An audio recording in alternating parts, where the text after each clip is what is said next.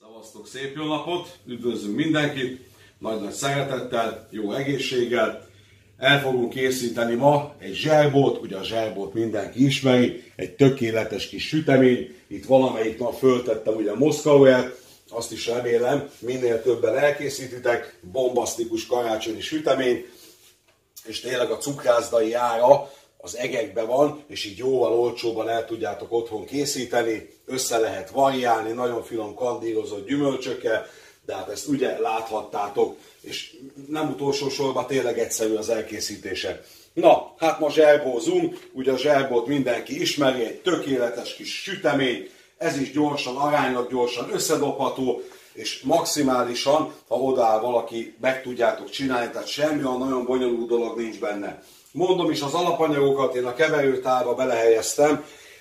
Ugye az mennyiségeket előre elmondom, le lesz írva a videó aljára, elindul a szöveg, a több gomb rányomásával legördül az egész, láthatjátok. Lisztre van szükségünk, vajra, amit belehelyeztem, ugye ezt nem kell felolvasztani, szobahőmérsékletre ki van téve, 1-2 óra hosszát, zitty mehet bele. 2 dekagram élesztőre lesz szükségünk, és ugye ez is egy olyan tészta, itt nem kell fölfuttatni, nem kell előtte langyos, de mindenki úgy csinálja, hogy szeretné, tehát ezt előre elmondom, nehogy az legyen. Tehát itt az élesztőnek megint a legvégén lesz egy kicsi szerepe. 2 deka élesztő, 1,1-1,2 deciliter tejre van szükségünk, amit ismételten nem melegítettem föl. Egy 6 deka porcukorra, amiben belereszeltem egy jó nagy citromnak a héját, egy nagyon pici kis csapott kávéskanál sóra lesz szükségünk, 3 darab tojássárgája, egy nagy evőkanál 20%-os tejföl, és ugye megyünk egy kicsivel odébb, ott láthatjátok majd a diót, amivel meg fogom szórni a rétegeket, de abban már belehelyeztem egy kicsi vaníliáscukrot, és egy darab narancsnak ismételten a reszelt héját, gyönyörű szép házi lekvárt láthattok, amivel bele fogok egy 2 centiliter rumot keverni, így fogjuk megkenni. És végeredményben még legutoljára a porcukor, ami ismételten jön a dióhoz, tehát így lesz összekeverve. Hát első körben el fogom indítani a gépet a liszttel, a vajjal, és már most bele fogom tenni a száraz anyagokat, a cukrot, pontosabban a porcukrot, és belehelyezem a reszelt citromnak a héját, és ugye a másik egyveleget azonnal össze fogom keverni nektek, hogy lássátok, tehát ide a hideg tejbe bele fogom helyezni az élesztőt, bele fogom helyezni a 3 darab tojássárgáját, egy kicsit segítünk neki kivászorogni innen, tökéletes, és hozzá fogom tenni a tejfölt.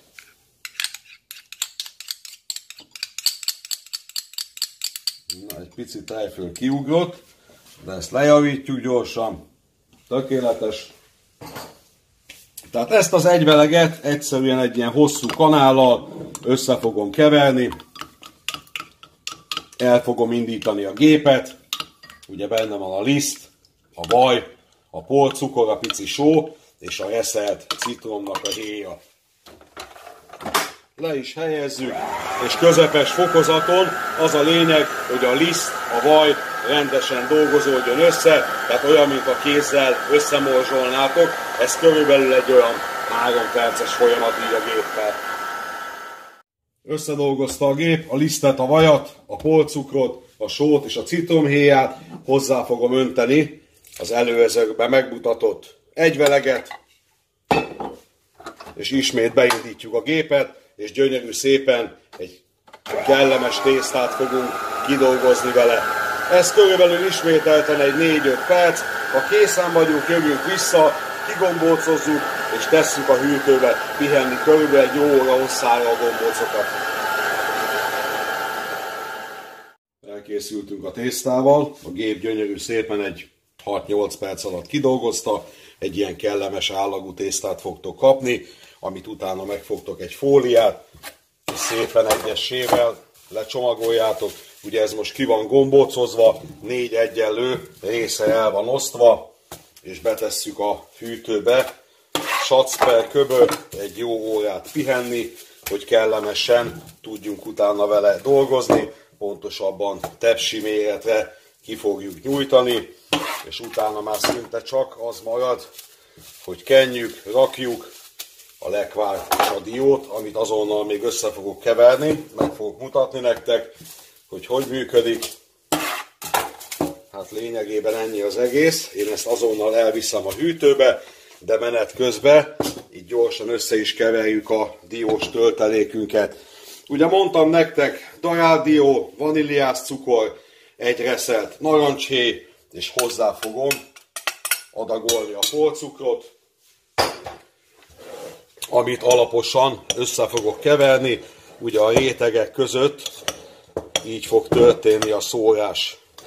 És ugye szándékosan nem ebbe tesszük a rumot, mert ha ebbe tennénk a rumot, akkor egy nagyon-nagyon picit megkötné, és nem tudnánk normálisan vele dolgozni. Ez nagyon szép kis zsíros dió egyébként. Akkor le van darálva, egyébként tudjátok, a dió típusokból is rengeteg létezik, tehát valamelyik nagyon-nagyon száraz dió, és valamelyik ilyen nagyon jó kis zsíros állagú. Na hát, most pont ilyet vásároltam Olivér barátomtól, a zöldségestől, egyébként fantasztikus, tehát a dió, a mák is nála tényleg nagyon-nagyon precíz.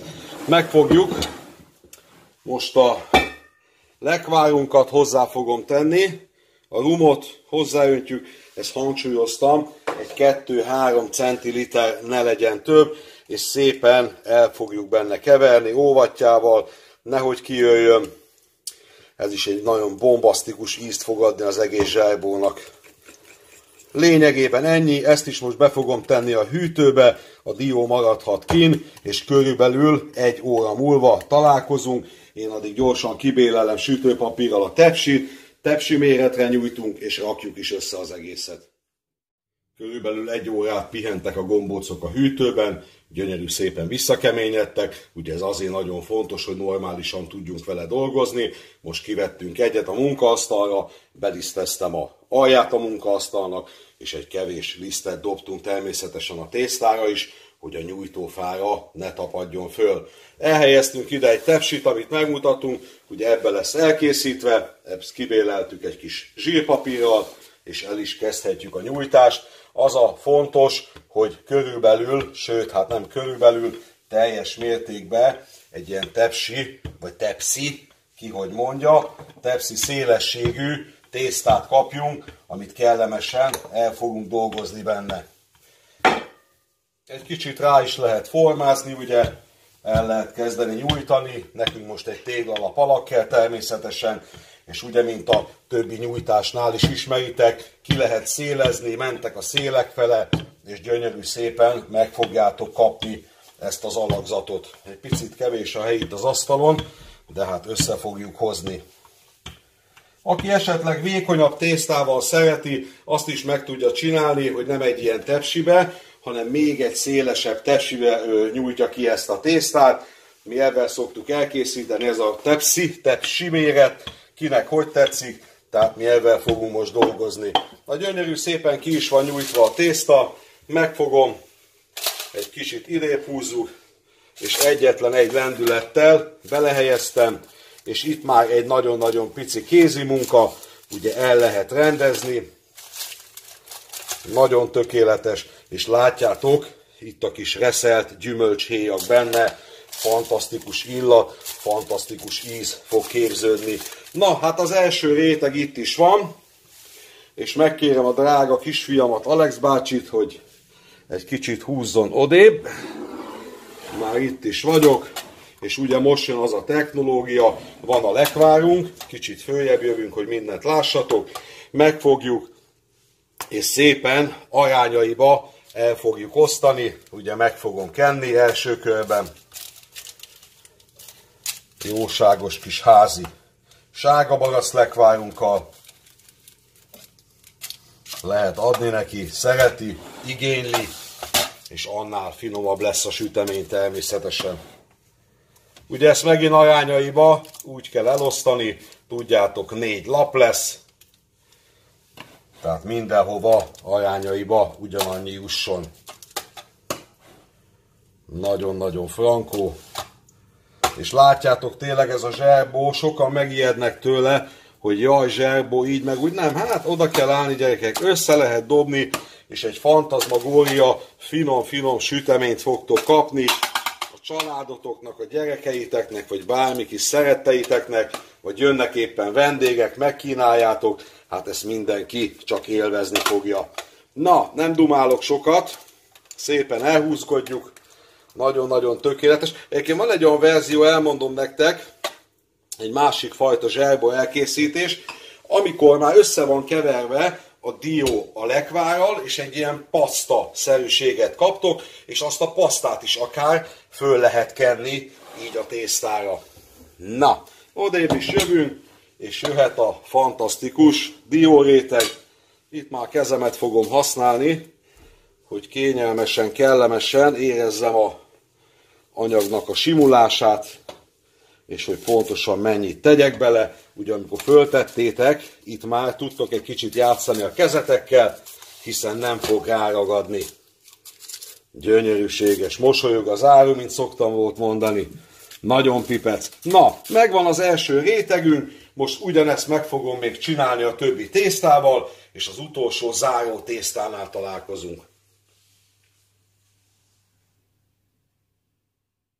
Megtörténtek a kenések, és az utolsó lap is a helyére került. Hát ezennel annyi van csak hátra. Megfogok egy húsvillát, vagy éppen, ami nektek van, egy hurkapálcika, vagy bármilyen ilyen alkalmatosság, és szépen a gázok, gőzök, amit szoktam is mondani, ugye a beiglinél is, szépen megszurkáljuk, hogy el tudjanak kellőképpen távozni.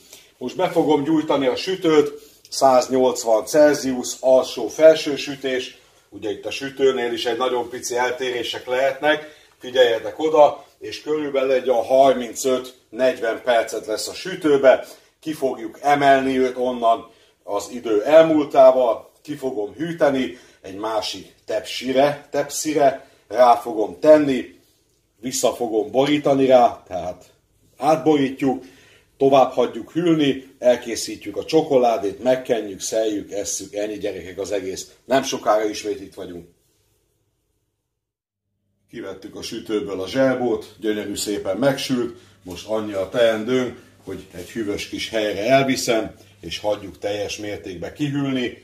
A vége fele, amikor már majdnem teljesen kihűlt, akkor elkezdem a csokoládét elkészíteni, megfordítjuk egy másik tepsire, ugye ez a felület lesz az alja, a másik oldalról lecsokizzuk, ismét kihűtjük, felszeleteljük, és már fogyaszthatjuk is.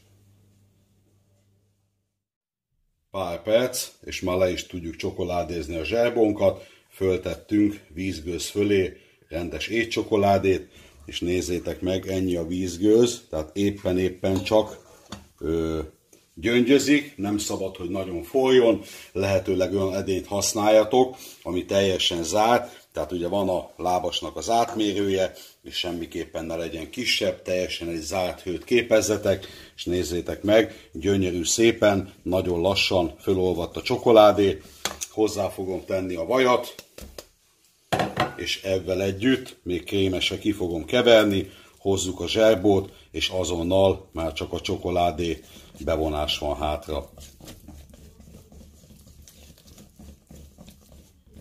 Tökéletes. Jéghidegre ki van hűtve a zserbó, ugye ez nagyon-nagyon fontos, mint mondtam, fel van olvasztva a csokoládé, mint mutattuk, és egyszerűen rá fogjuk önteni, és egy kenőkéssel gyönyörű szépen el fogjuk dolgozni a tetején. Jó, tökéletes, és megfogunk egy kenőkést, ugye ez bármilyen fajta lehet, ami nektek szimpatikus, és tudtok vele dolgozni normálisan, és egyenlő részben elkenjük rajta a csokoládét. Ebből ismételten dermedni hagyjuk majd, és utána már természetesen fel lehet szeletelni. Ugye mondtam nektek, meg van fordítva a zserbó, miután kihűlt természetesen, ez a szép egyenletes oldala, de egyébként ez egyáltalán nem fontos, ha szeretnétek, ugyanavval az oldalával lehet kenni, amin szurkáltátok, tehát az eredeti oldalán. Itt annak van jelentősége igazából, hogy szép egyenletes lesz. Tehát az alsó fele, amikor terül ugye a sütésnél, az sokkal-sokkal szebb. No hát lényegében ennyi, el is fogunk menni. Én ezt most egy hűvös helyre elteszem, kihűl a csokoládé rajta, jövünk vissza és felszeleteljük. Elkészültünk teljesen a zserbó süteményünkkel, tekintsétek meg. Ugye lecsokiztuk, és én még az utolsó pillanatban egy kicsi villával tettem egy apró kis díszítést benne. Ugye egy picit elhúztuk ilyen hullámosra, hogy mégis érezzük a törődést, ugye a videó miatt, de ugye, hogyha csak simán magatoknak készítitek, így az ünnepekre, akkor nem fontos ez, de nyugodtan beletehetitek. Nem egy bonyolult recept, én úgy gondolom mindenki meg tudja csinálni, ha követi a recept leírást. Ugye még annyit elmondok, mint minden süteménynél el szoktam mondani, és való igaz ez, hogy a liszt nem ugyanaz, tehát többféle liszttel dolgoztok, változhat a sikértartalma, ugye, és ezáltal a folyadék mennyiség felvétele is egy mínusz-plusz 5%-ba néha tud változni, de hát úgyis látjátok, amikor kidagasszátok, keveritek ezt a tésztát, hogy egy jó, kellemes, nyújtható tésztát kapjatok. Itt menet közben csak egy pillantásra sütöttünk egy fantasztikus rockfoltos pogácsát is, hát az nem tudom most előtte vagy utána fog fölmenni, ezt csak úgy érdekességként mutattuk meg, ez is föl lesz a oldalunkon.